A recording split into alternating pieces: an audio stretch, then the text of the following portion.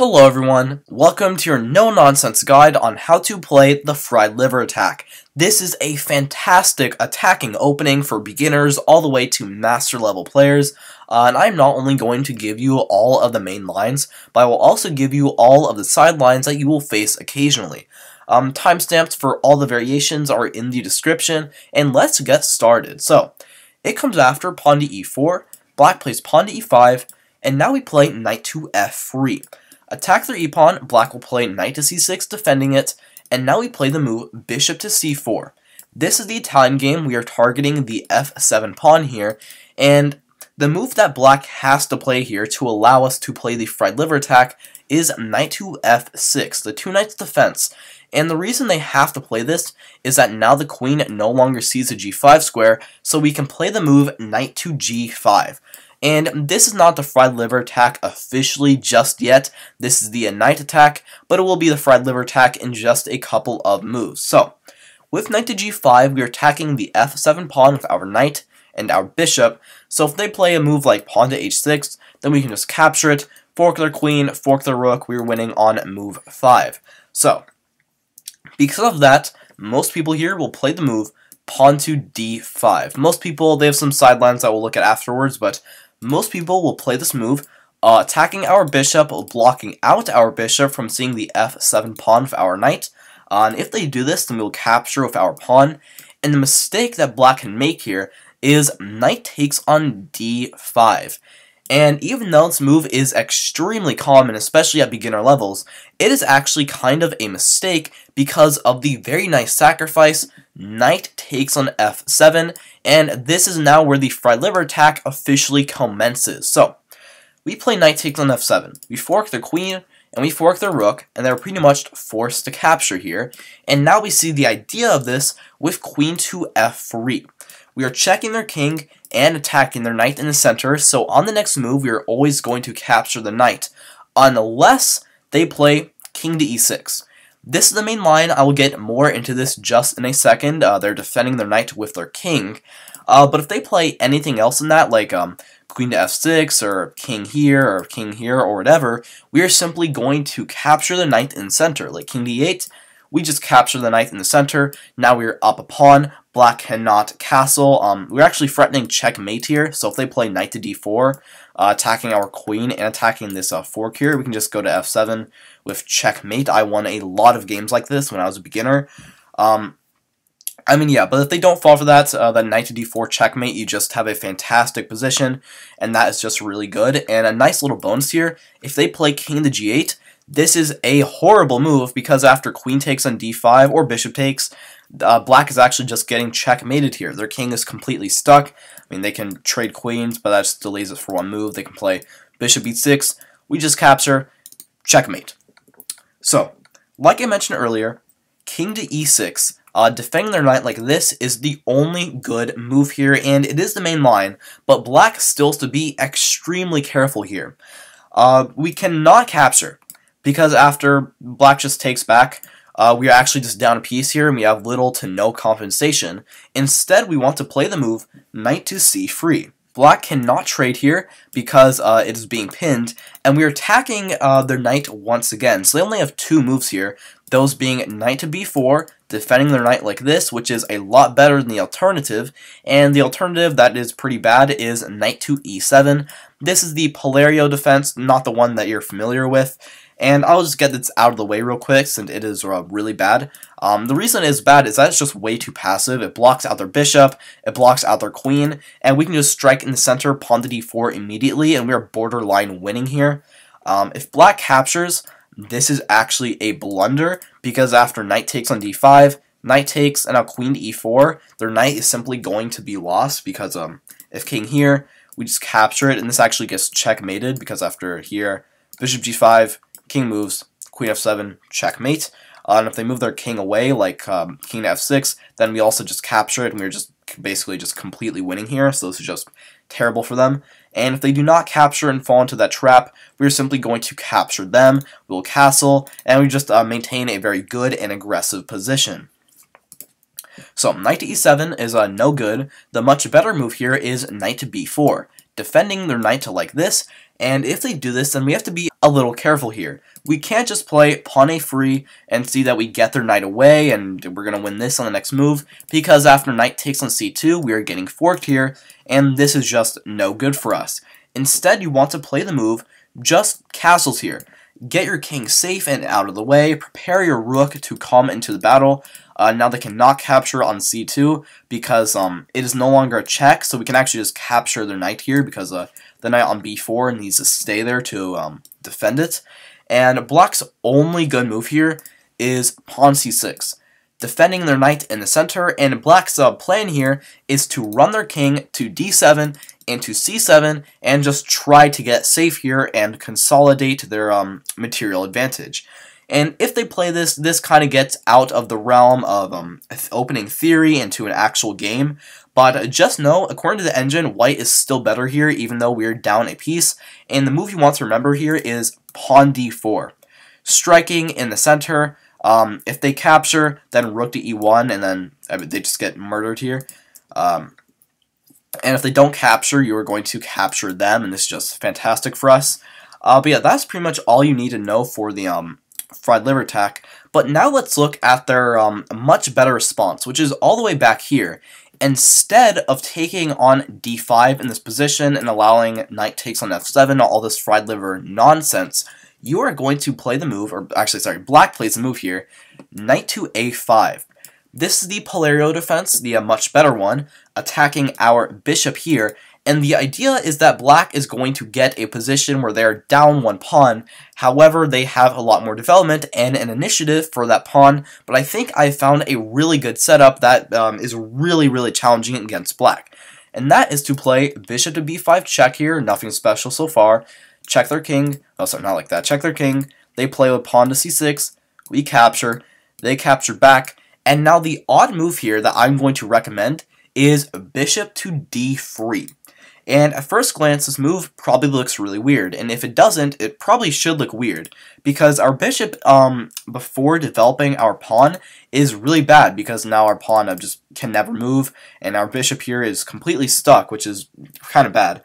But the idea of this is that we are controlling the e4 square, which in this main line here is extremely important, and so much of black's play here revolves around having control of this. So the main line here goes knight to d5, attacking our knight with their queen, but real quick, the most popular move here when I was researching on the Lichess database is actually pawn to h6, which is a pretty big mistake, because after knight to e4, that's the advantage of putting our bishop on d3 and controlling this, black just has a pretty mediocre position. I mean, they can capture, we just capture back after something like bishop to c5 and castles. Black just does not have nearly enough compensation for the pawn. And, yeah, so that's a good thing to keep in mind, but if they don't play that, if they play knight to d5, main line, attacking our knight, then we're simply going to want to drop it back to f3. And before, this move would have gotten into a lot of complications because black would have pawn to e5, but now that our bishop is on d3 and controls it, that is just not, it doesn't work.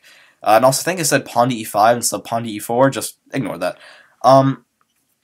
Black's main move here is bishop to d6, defending the pawn like this. If they do this, then we will castle. And black's best move here is to simply castle as well. And I'll look more into this in just a moment, but a little trap here.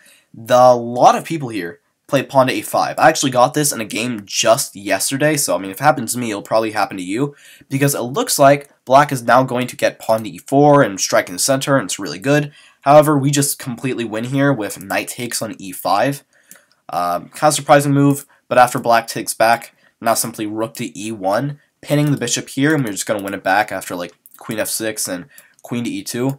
And we're just going to end up winning the bishop back and end up being two entire pawns, just being, almost completely winning according to the engine.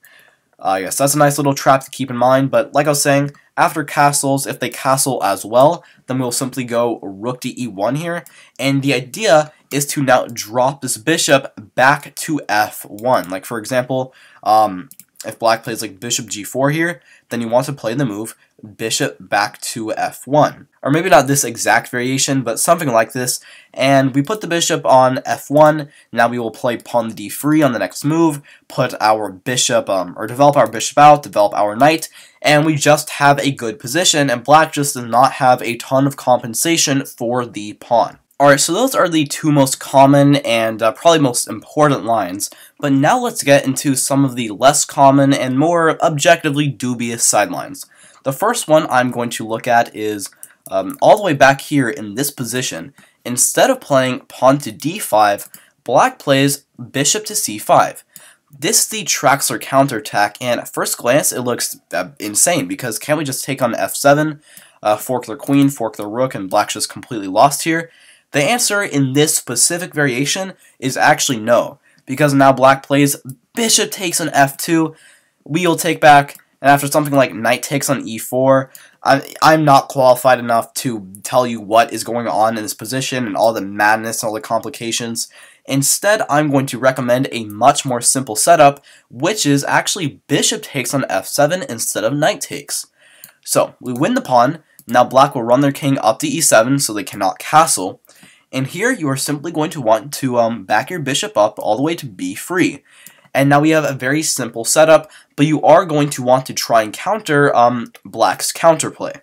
So black will play rook to f8, we will play pawn to d3, black plays pawn to d6, and here you have a very important move. I want you to play pawn to h3. And this move might look kind of odd. Shouldn't it be better to develop a piece?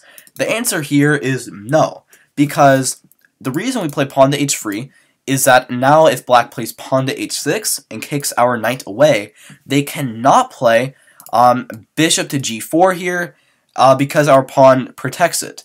And bishop to g4, pinning our knight to our queen, is one of the biggest sources of counterplay in the Traxler, so it's really good that we prevent that.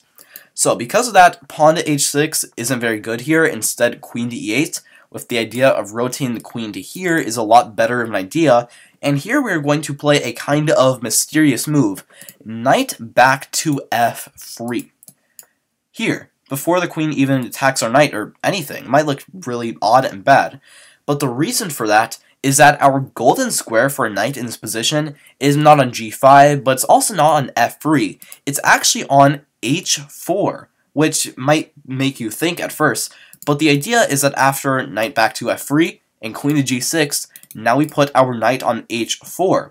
We attack the queen, and we defend this pawn, and the queen going to g6 is the entire idea of this queen to e8 reroute in the first place, so by preventing this, this makes it a whole lot worse.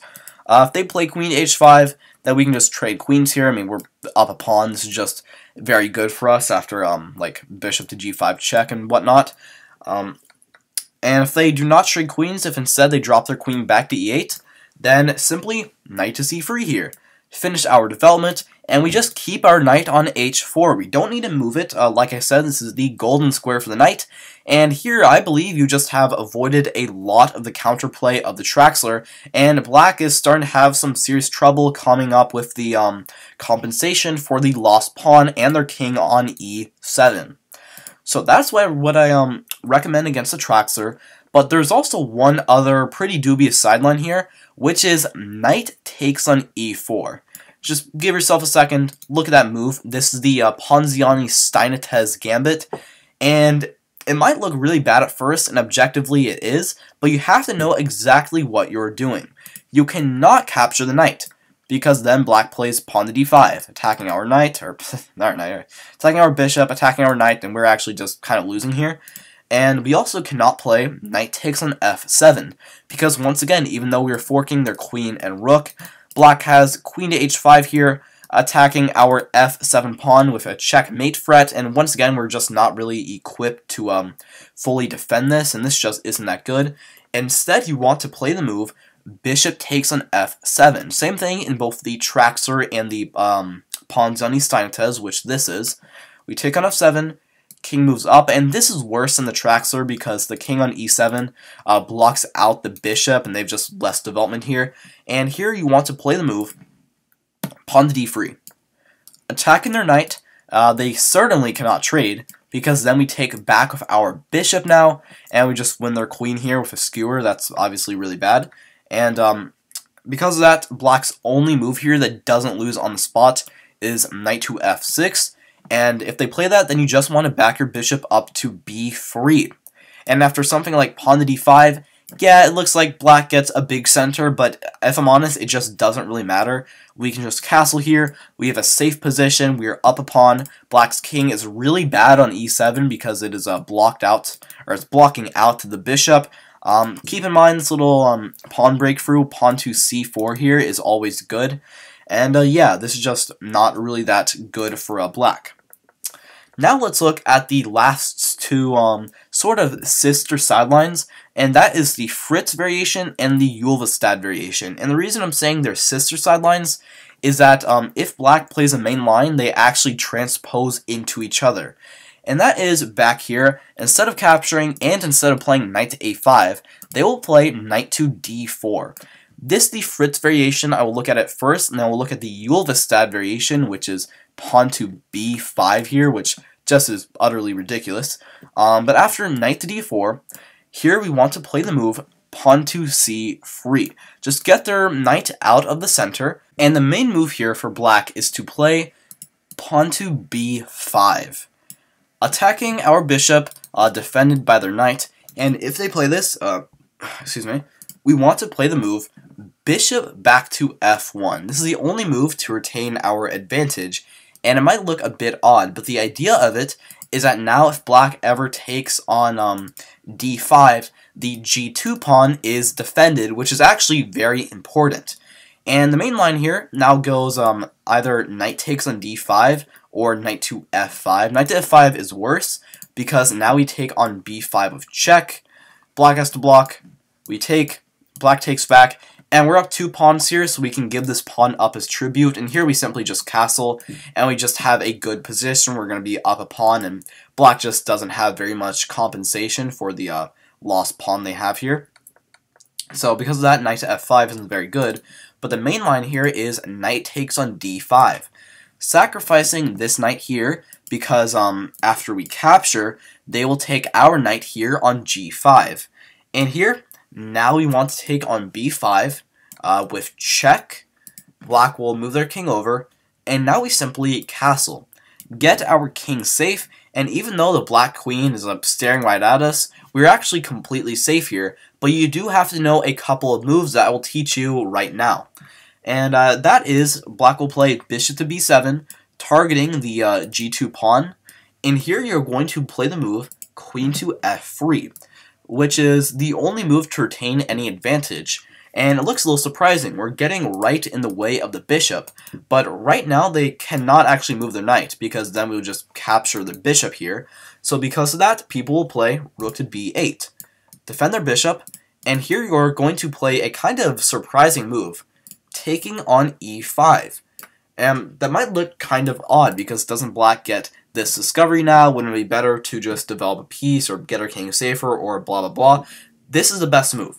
And the idea is that after black plays knight to e3, a kind of tricky little move, attacking our queen, we cannot capture the knight because then queen takes g2, we get checkmated. So here we're going to play the move queen to h3. And if you were thinking, well, don't we just lose the rook here? You got tricked, because now, surprise, checkmate, queen d7. Black has checkmated. So they can't capture our rook. Instead, they will play queen to g2, sacrificing their queen, or not actually sacrificing, because after we take, black will take back, and it is actually defended by the bishop. However, here, we still are up a pawn, and we'll just solidify our center with pawn to d4. And we just have a good position here. This knight is kind of stuck on g2. And we're not completely winning here, but we're definitely better. We're up a pawn. We have a strong center. And this is just a good position. And now let's look at the Ulvestad variation, which is the kind of sister to this, as I said earlier. And that is, instead of playing knight to d4 immediately, instead playing pawn to b5. And the idea of this is that if we capture, then now black takes on d5, attacking our bishop, attacking our g2 pawn, and this is not very good for us. Instead, you want to play the move bishop back to f1 here. That way, this pawn is now defended. So the main move here is knight to d4, or wait, actually, sorry, knight to d4 here, not knight captures d5. But if they play queen takes on d5, because this pawn is defended by our bishop, oh my god, I can't draw arrows right now. Because this pawn is defended by our bishop, we can simply play knight to c3, queen slides over, and now we take on a5, and we're just up a pawn here, and this is just a pretty bad position for black. Yeah, something like bishop to d7 and castles, we just have a good position. So because of that, the main move is knight to d4, hopping into the center, and if they do this, then after pawn to c3, we have actually completely transposed into the other line. And after knight takes on d5 here, and we take, queen takes, this transposes into the other line. One thing you do want to know is that if they take on d5 immediately here, taking on d5, this is actually bad because of bishop takes on b5 now. And the difference is their queen cannot go to d5 and attack our bishop and our g2 pawn because their knight is stuck on that square. They cannot capture on g5, obviously, because after they capture here, we just take this, and we win their knight in the center. We're just up an entire piece here. That's obviously very bad. But if they don't fall for that, if instead they play like bishop to b7, then you can just play like pawn d3 here, defend your knight like this, and we just have a good position where we're once again up a pawn. Alright, so that is your entire guide on how to play the fried liver attack. This video took some time to make. It took a lot of researching and a lot of time to record and put together and all of that. But you can make it all worth it if you subscribe and like this video. Comment if you want to tell me that you really enjoyed it. And thank you so much for watching. Have a fantastic day.